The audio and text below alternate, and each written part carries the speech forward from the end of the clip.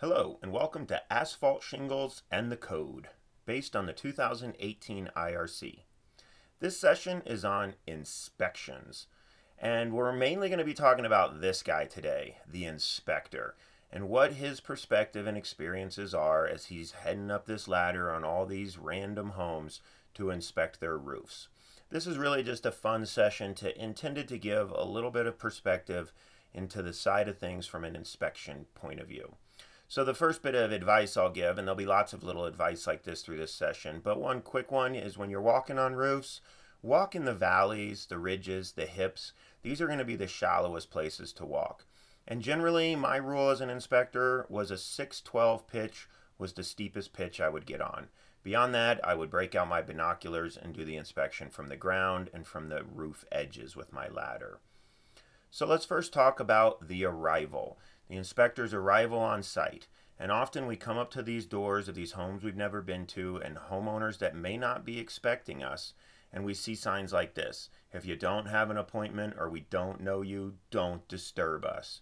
So it can often already be a little cautious coming into these inspections. Sometimes the owners open the door pretty ugly to answer before they realize you're an inspector. Other times you see no soliciting signs like this. Please, no more roofing companies. This is what happens when you have a storm in your community and you've got a lot of roofing salesmen going door to door to door. This makes, again, a time where you really hate to be the guy knocking on the door unannounced and they don't know you're coming. So what I do in these cases is I've always be sure to park my truck, my city truck, right in front of the front windows of the house or the front door. So hopefully if they're peering out to see what random knock on the door is occurring in the middle of their afternoon, they'll see it's an inspector and not bite my head off when they answer.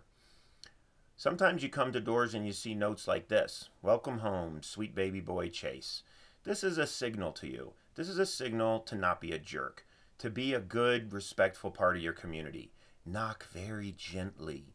Be a lot more patient waiting at the door for the answer. Don't ring the doorbell. Understand what it's like. If you haven't raised 3 kids like I have, let me give you a clue. Don't upset a mom with a sleeping baby. Be as respectful as you can and still try to get your job done. So what about access? The next thing is, how do we access and get on these roofs to do our inspections? Now in my jurisdiction, I was pretty proud that we had a lot of ladders, folding ladders, long ladders. We showed up intending to get our job done. But this is not the norm for most building departments. And the IRC doesn't even back that up. The IRC states that it shall be the duty of the person requesting any inspection required by the code to provide access to and means for such inspection of work. So it really is the contractor's job to provide the access for inspection. And some contractors take this very seriously, clearly wanting to make sure their inspections get done that day. And this is always nice when you can show up to a house and there's a ladder sitting there waiting for you, and you don't have to pull the ladder off of your truck and fumble with it in the yard trying to get onto the roof. Other times that ladder is set for you and maybe not with the most thought for your safety. And in these cases I might move or relocate the ladder to a place where it's not covered in snow. Of course, if there's snow on a roof, I'm probably not going to be able to do a sufficient roof inspection. And then sometimes the ladder's placed like this where, I don't know, I'm not part of Cirque du Soleil. I don't really want to take the risk of trying to scale the ladder that's sitting on a sloped roof below. So these situations, I just won't accept risking my safety for a simple roof inspection.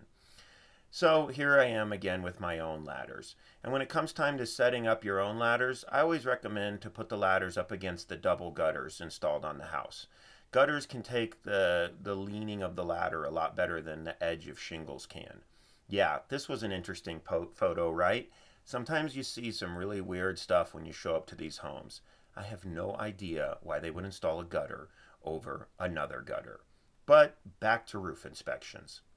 Sometimes you have to place your roof against a rake edge like this, but this can be a risky move because you bend over the shingles that overhang the edge. This is when I really like to see edge metal like this edge metal, and it's hard to see from this picture, but this edge metal has a horizontal fold that comes out and supports the bottom side of the shingles. So when you lean your ladder against it, you're not bending the shingles over. Other times the contractors or the homeowners swear to you that no ladder is required to access the roof. And you're not really sure what they mean by that until you show up to the house and realize, oh, yeah, no ladder was really required. But just in case, these folks left me a ladder, just in case, I suppose. Now, there's also some hazard involved with coming to these randoms homes that you've never been to do these roof replacement inspections. And sometimes these hazards show up before you even get out of your car. I swear this demonic cat had a bloodthirst for me as I waited in my car before I got out and noticed that he was staring me down. Not really a hazard, I suppose, but sometimes you're trying to get up on the roof and you wonder, I don't know, that's a pretty heavily guarded roof at the moment. Should I really get up and try to do this inspection with the two dog and cat guardians of the roof?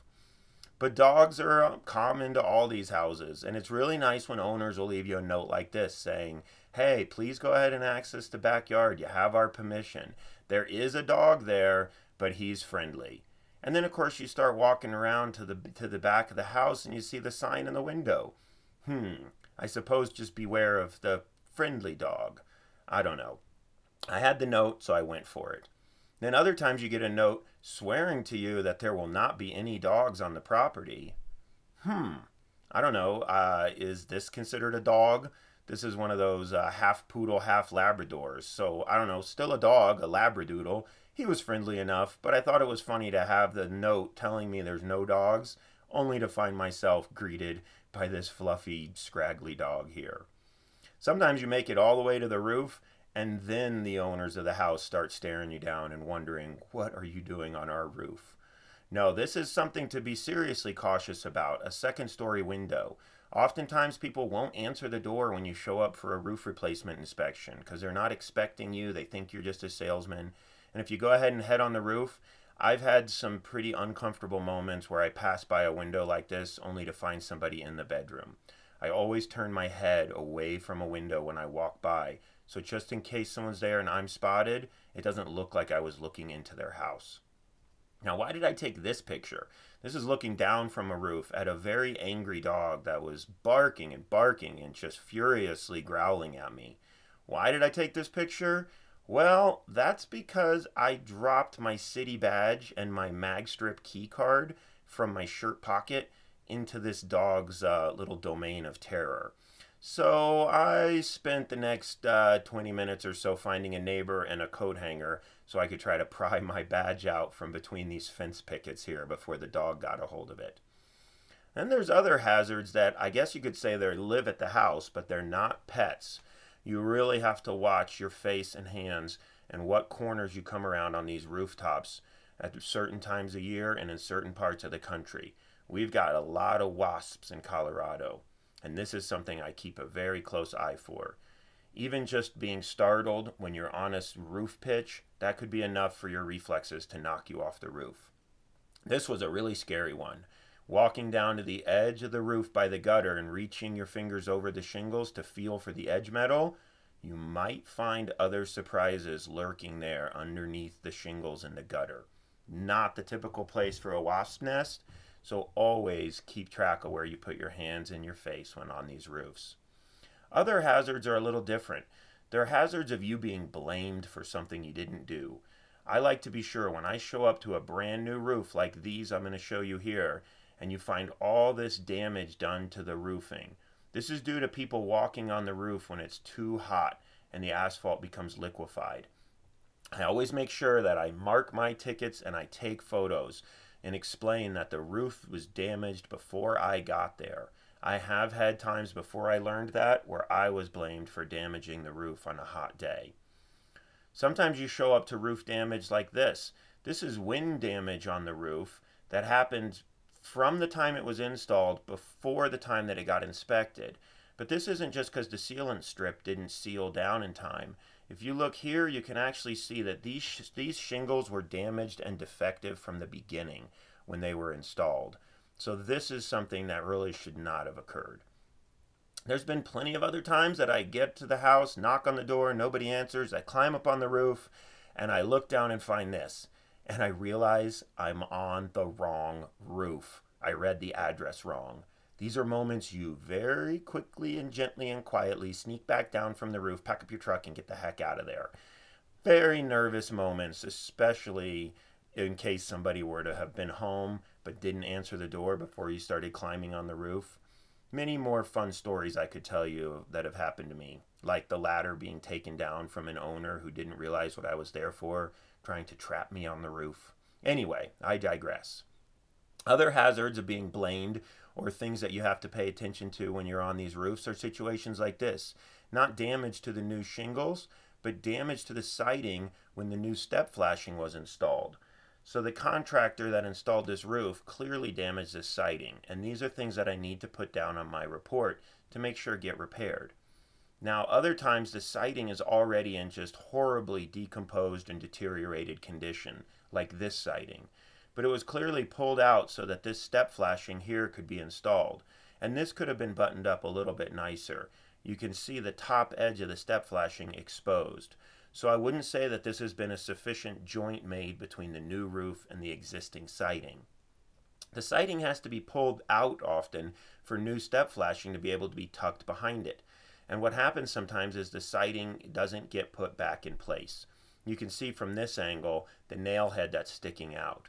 And while this may look pretty minor, this entire sidewall of siding was just flapping in the wind because all of these nails had been pulled out and none of the siding reinstalled correctly. And in this case, if you look here, you can see when this siding was pulled out, it was actually broken. And instead of being reinstalled, it was just sort of left laying on the roof. These are, again, things that are the responsibility of the roofing contractor, and I would write these up on my inspection ticket. But what about this situation? I showed you in the previous sessions about these nice counter flashing that's installed into brick, and it's either placed in the mortar joints or kerfed into the brick. This is the most effective way to counter flash against brick. But what happens when you show up to the new roof and you see this? The counter flashing just mangled and cut out of the way, and then new flashing slapped up there with just a globbity gloop of sealant. These are tough. Does this meet the minimum standard of the code? What I always have to remind people, and especially homeowners in my work, is D- or better is still a passing grade. This probably meets the minimum standard of the code. This is D- work. And while I wouldn't accept it as a homeowner, as an inspector, I don't have that option to look for A work. D- or better passes inspection. Now here's another situation of clearly completely deteriorated siding. This siding is beyond its useful life and needs to be replaced. But the owner doesn't have the money for that. They do have the money for the roof replacement through a hailstorm claim. And so when we look here and we see that the step flashing comes up the wall and has nothing counter flashing over it, then I say this is still the responsibility of the roofer. When they came out and bid their job and gave the sales pitch for the new roof, they saw the condition of the siding. And they don't have to replace the siding, but they've got to make the joint of their new roof up to whatever siding is left. As you can see in this picture, where a large piece of flashing has been extended up the roof to reach whatever deteriorated siding they could get to. Or in this example, where if you look to the left of the photo, they could get the step flashing tucked behind the siding. But there was a piece of siding missing at the bottom, this last triangle piece that is often a problem. And so to properly create a joint to the house, they installed their own piece of counter flashing. Now I'm going to take you through just some funny things I've seen over my years of doing roof inspections.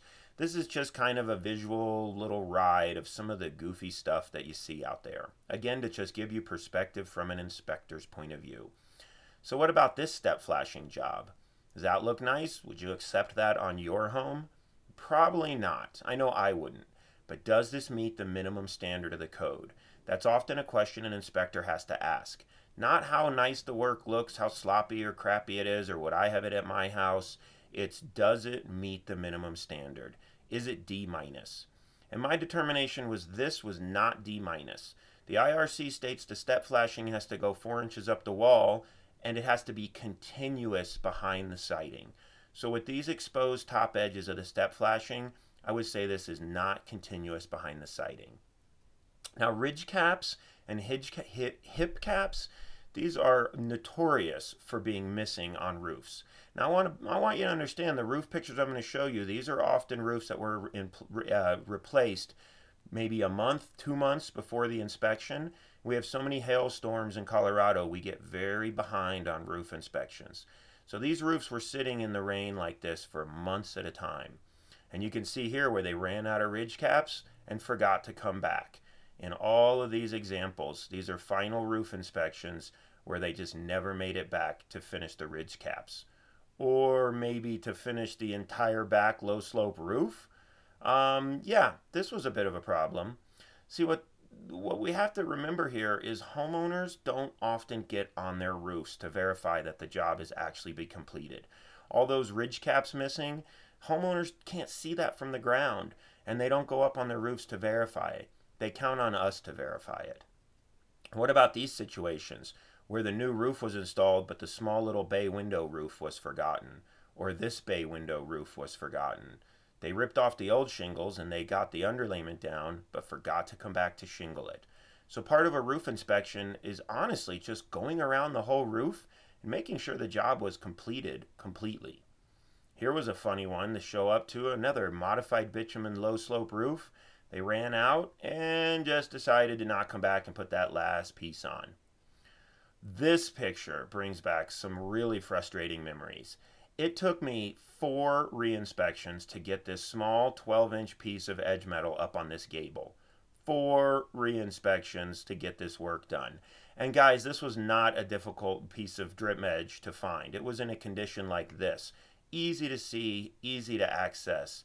Talk about a frustrating piece of metal to get installed.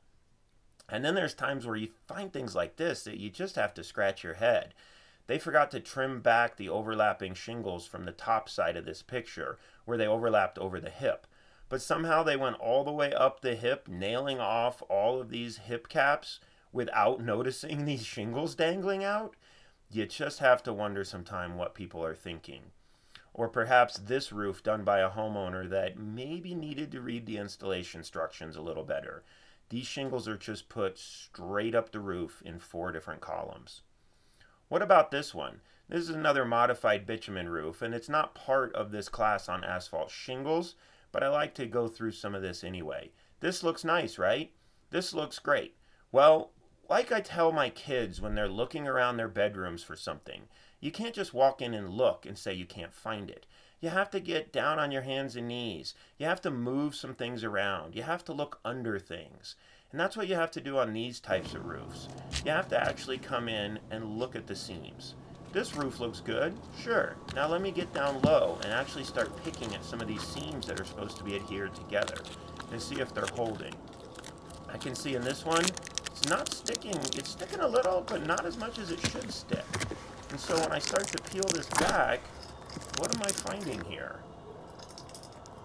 Remove film completely before application. So we can see here why our modified bitumen is not sealing down, because they don't expose the sticky stuff on the bottom for the sticky on the top to stick to.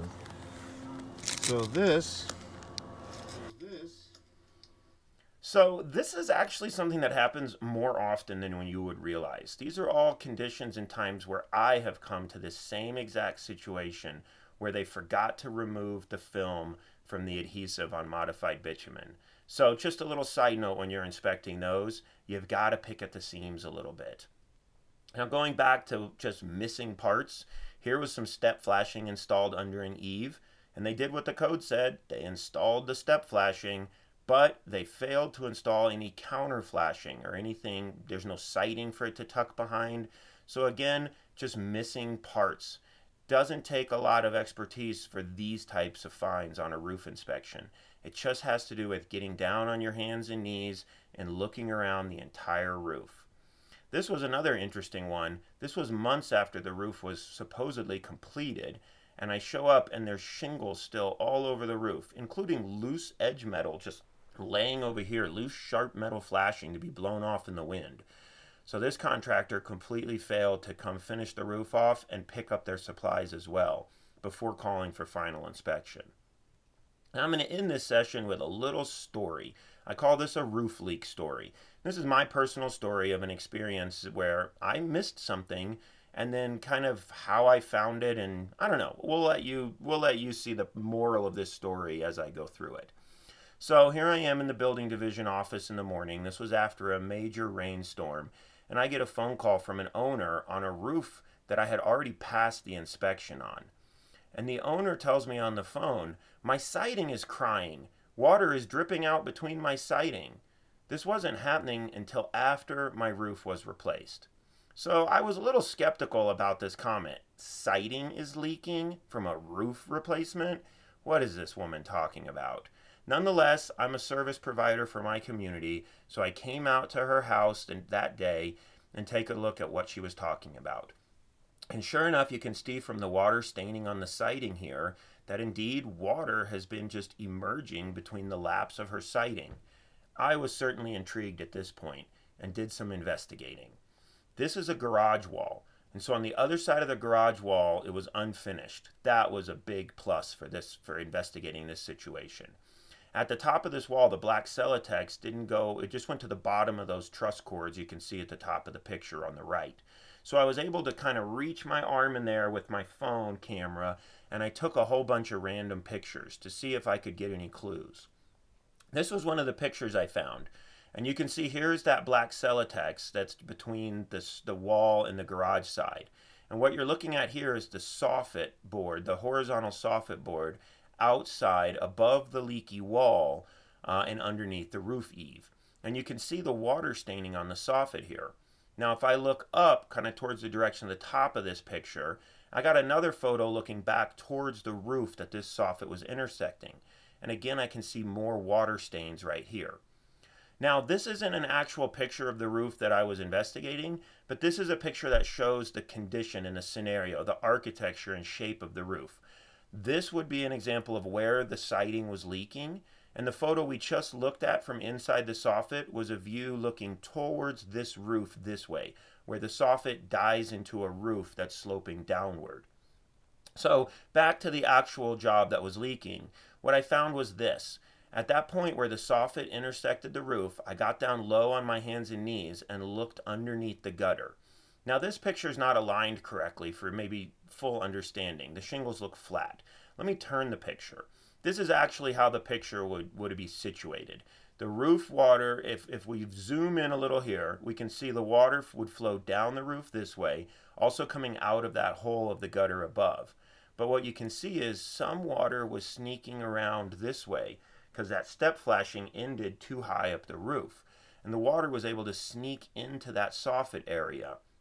And then from within the soffit, that water was leaking in this way and then running down this is a horizontal soffit, so it was just slowly kind of spreading out within the soffit and leaking down the soffit and down the wall there on the left, and thus behind the siding and leaking out between the siding. So indeed, a roof replacement error was creating a situation where the siding was crying. And so if we look at the fix for this, I stayed on site. The roofer had met me out here that day as well. He was equally intrigued. Together we found this error, and then I stayed on site while the roofer installed this one simple piece of step flashing to come down further and seal off that gap from the site into the soffit. One simple 60-cent piece of step flashing. And if you look from up top, you can see here that new piece of step flashing installed inside the gutter and behind the edge metal. So the lessons I learned from this is the same lesson I teach my kids when they're looking for something in their messy bedrooms. If you're looking for things, you've got to get down on your hands and knees sometimes. You've got to look under and around. One sneaky piece of 60-cent step flashing was causing a whole roof leak at this house. And who knows how bad that leak could have gotten. The other thing that I learned from this is, well, just that. A very small little piece of metal can sometimes make or break a whole roof inspection. Be humble if you make a mistake, do your best to fix it, learn from it, and then share what you learned with others. My name is Glenn Mathewson. Thanks for learning with me today and letting me share these stories of my experience as a roofing inspector.